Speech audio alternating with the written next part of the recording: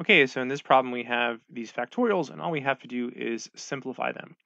So first let me recall the definition of factorial. So factorial is defined as follows. So n factorial is equal to, so it's n, and then it's the 1 before it. So you always just subtract 1.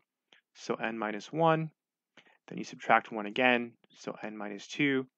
And you keep doing this forever all the way until you get to 1. So I'll just go ahead and write 3, 2, 1.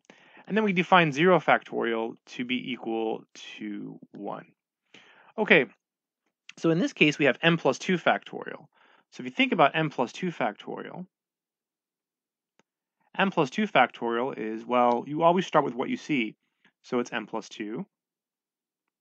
Then you subtract 1. So subtracting 1 would give you n plus 1. Then subtract 1, so that will give you n. And then subtract 1 again, so n minus 1, etc. And then you go to 3, 2, 1. So you'll notice that this piece here, the n minus 1, dot, dot, dot, 3, 2, 1, that's the same thing as n factorial, which you see up here. So in problems like this, what you typically do is you work them out like this. So you write down your n plus 2 factorial over n factorial. Then you know that's n plus 2.